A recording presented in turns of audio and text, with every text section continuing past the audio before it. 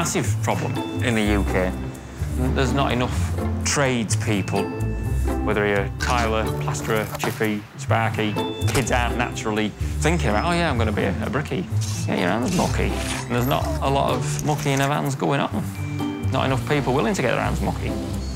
If it's not addressed now, it's going to be a massive problem. So we've got to just give them that option. Oh, yeah, that is a reality.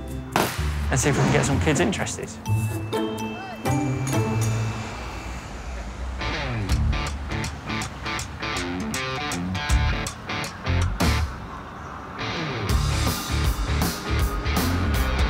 From Scunny. Sunny Scunny.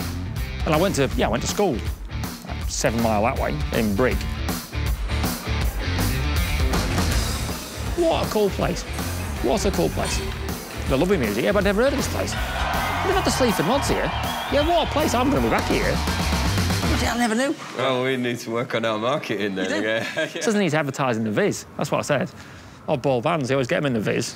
I didn't know they've got gig listings in the Viz. Yeah. I'll have to put it in, yeah. I'd be happy to be in the Viz anyway, so if it's... Upstairs was cool, it was real funky and cool, but downstairs, where the bands play, you know, you sort of sticky floors, there wasn't a lot else going on other than the bar.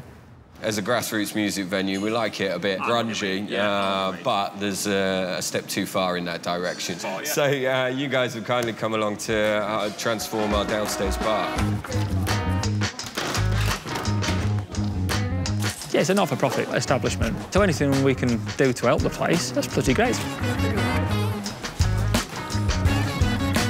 I'm a plumber by trade, but I volunteer and try and teach skills to young people. So we need to really push and get more young people to take the opportunity in construction. Encourage girls, as well as boys, to join the industry. And everyone we've met today is girls, which I would at least expect. They're in college. Yeah, but this is all going to be used in the real world. Bloody great.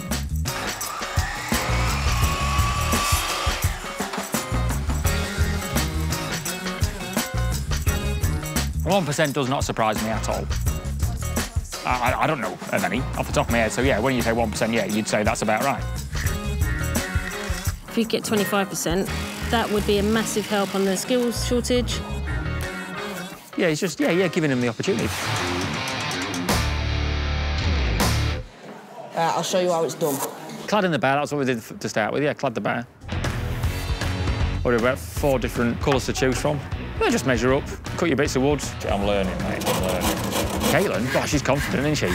Just don't get the teeth on your hand, because that will hurt. You've got to speak your mind, and some women struggle with that sometimes. I don't.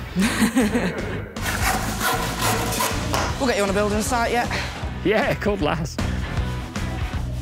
I like the idea of being my own boss and choosing my own work and things like that.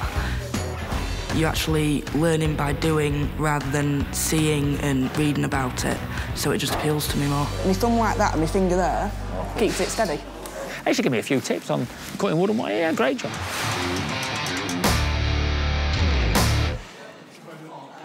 Basically, I'm a single mum, so I've had to do a lot of stuff by myself. There we go. Oh, mate. Got 2 lads, 4-year-old and 7-year-old. And Mum looks after the kids so she can do a college in. How do you manage this with the kids? I don't know, you just get on with it. The other week, I built a playhouse in the back garden with my 2 sons. They've got their own little drills, their own little toolkits, and they help me with it. And it's the fact that they can go outside. My mummy built that. I helped my mummy do that. It makes me feel like a better parent, if I'm honest. Well, it's been 3 or 4 hours doing that all. Me and Beth, yeah, we just kept at it, we were just nattering away and... Usually you have your males who go into construction and your females go into beauty or something. But for some females, they don't like beauty. It's like me, I wouldn't know how to put makeup on. But give me a drill and I'll be away. Next thing you know, 3 hours later, the wall was done. High five. Good laugh. But you stand back now and you have a look at it, you think, oh, yeah, I like that. I think we make a great team. I'd probably get my mum to drive here just to show her and go, I did that. So you go to that side. Put the skirting board on.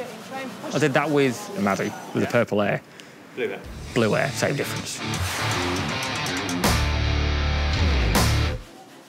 A lot of my family, the male family, as you can imagine, they've always done joinery. I've always enjoyed watching them, so I was like, ooh, I'll give it a go. What's this called? We're making a mitre. Mitre, I've heard of that. I didn't know what it was. She told me about my mitre joints. You're going to cut it on an angle, so when they get put together, it's a lot finer. The joint is just nicer looking. You know, so you can fill it in with paint. Well, you're on a course? No, I'm an apprentice. I work for my local council. You go to tenants' house and be like, wow, I've never seen a woman before. You cook like this. Yeah. But then they're like, oh, I enjoy it. I like having you here, and it's quite good, yeah. What are you thinking? I think that's good. I thought you was taking the piss, lass. No, I was being nice.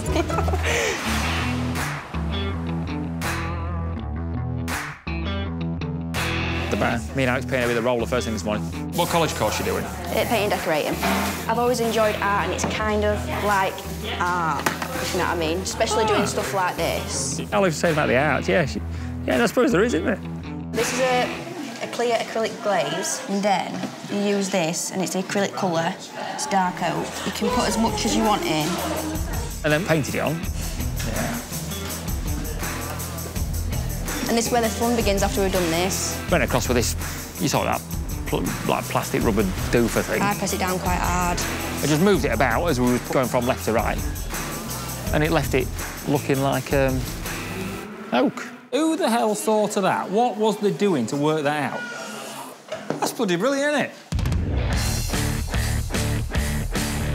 You would start at the top, so you would cut in at the top first. Yeah. Yeah, Kelly's from Winterton, which is just up the road. Yeah, you're actually not doing a bad job. She's got a job. I'm already currently working for someone. I'm doing an apprenticeship. I never really thought of it as a career option because it wasn't presented to me. Yeah, I suppose they don't get pushed at school, do they?